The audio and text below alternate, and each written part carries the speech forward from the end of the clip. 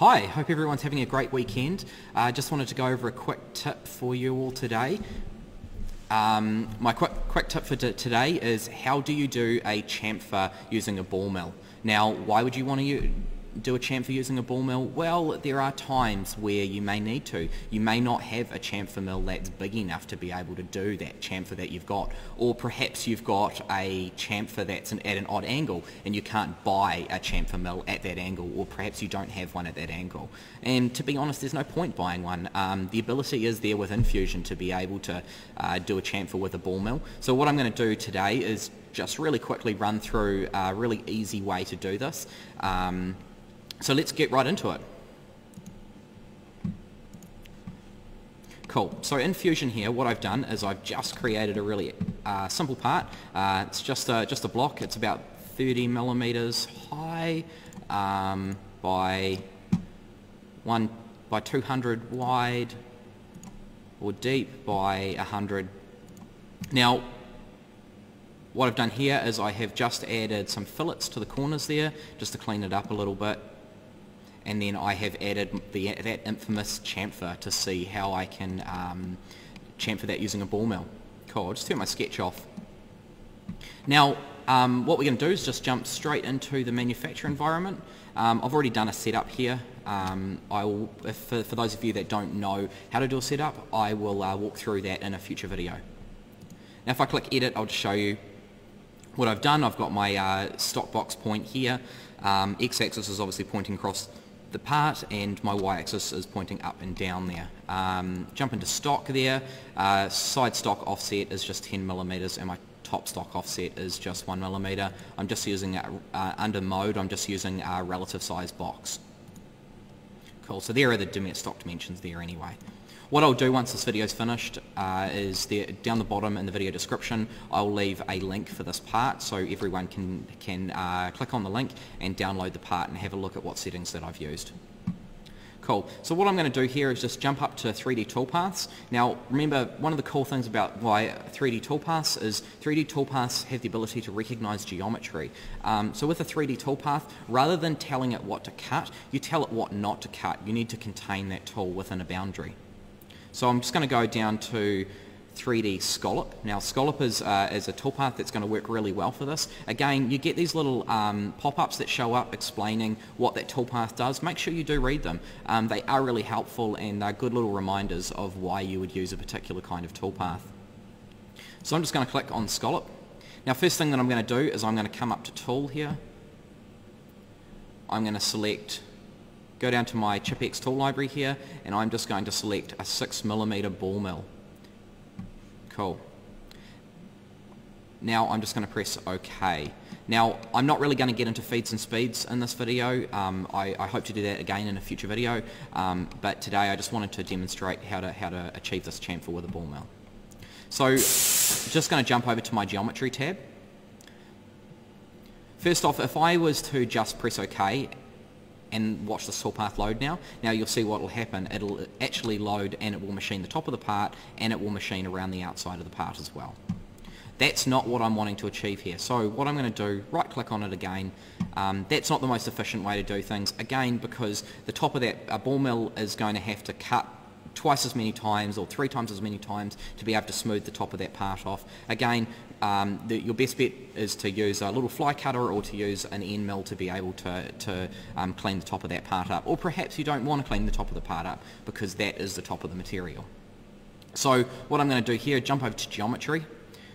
Now under geometry, this is one of the cool things about 3D toolpaths is you can tame the toolpath. So I'm going to jump into machining boundary. Now select the little drop down. Now there's different ways to select a boundary. The way that I prefer to select a boundary is to use a selection. Now a selection is going to keep it within the bounds that I've told it to stay within. Again, read the description, really important. It's going to help you understand what the different options are that are available to you. So under selection, it's now brought up this other little option here, which is what is my machining boundary? I like to think of Fusion as it's asking me questions. I think that's a way that I choose to explain it, and hopefully you guys find that really easy as well. So I'm going to select 2 boundaries. One boundary is going to be this top because I don't want it to machine the top. Next boundary is going to be this bottom edge, again, because I don't want it to machine the side of my part. Cool. Now if I was to just come in here and press OK, that'll work great. Now one of the problems here, if I was to come and push simulate, I'll turn my stock off here and I will turn on show points. What I'll do is I will jump the tool down to this point. Now one of the cool things within the simulate option here within Fusion is you can turn on show points. Now what show points again is allowing you to do is these are individual points that you can either click on, but most importantly these are actually individual moves that are individual lines that are within the G-code that the machine's being told to do. So you can look over here that there's quite a lot of lines down here. Now this is something that we'll get into at a later date, but this is there are times where if there's too many points, a machine can get confused depending on how much memory the machine's got. I know this is one of the reasons why a lot of older CNC machines aren't able to run 3D code, is because of the file size, the sheer amount of lines that are in that file that stop them from doing that. It's not because the hardware's not capable of doing it, it's most of the time because the sheer file size, the machine can't handle it. Cool. So one problem here is we're down at that bottom line, but you can see that the end mill has actually not gone to the bottom of the chamfer. Now again, that's a problem because what we're hoping to achieve with what we're doing here is to be able to chamfer all the way to the bottom, and as you can clearly see that it's not going to do that. So what I'm going to do is right click back on that toolpath again, come back up to edit, come back to geometry. Now there's another option here called contact point boundary. Now what contact point boundary is it's going to move that boundary to the edge of the tool basically. So it will continue to contact all the way down to the boundary of my selection. So again, remember to read read these little tips. They're really helpful, and they'll help give you little reminders. I use them all the time. And yeah. Cool. Now if I press OK, watch that toolpath reload. Cool. Now you see you've got a toolpath all the way down here, and someone might look at this and go, but I don't want it to go that low. But let's come up and do a simulation again. Let's find a point to click on, and we'll have a look. There we go. That tool is just sitting below that. Now it might look a little bit odd there, so what I'll do is I'll find a different point to click on. Click on that point there. Then I'll come up and select this. We'll zoom up and look at that tool. So the tool's going all the way to that bottom edge now. Now if I was to just come in here and I was to turn my stock back on and I was to press play and simulate that. Now one problem that we're going to see here as well is we've got these little tiny ridges. Now there's no point chamfering it if we're going to have little ridges. It's not a chamfer at the end of the day.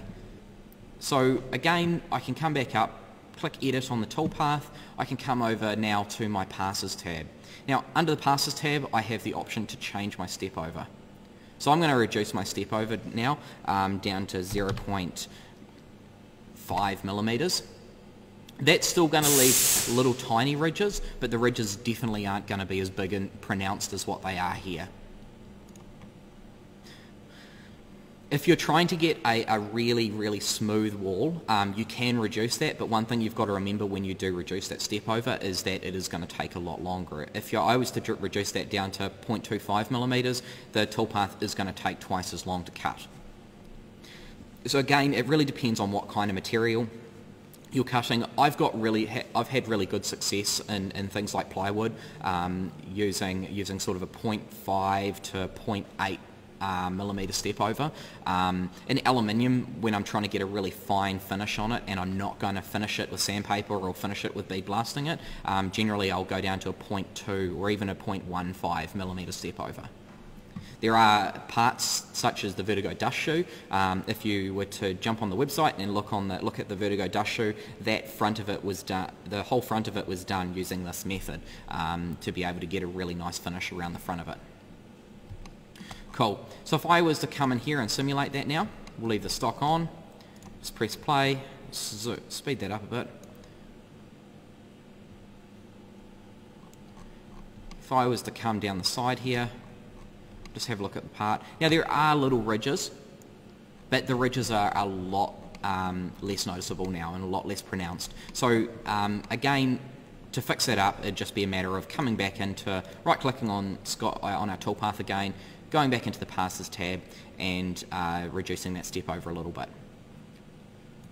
Cool. Now, one problem you might see when doing these kinds of toolpaths, if I was to add some additional offset to this, say 1mm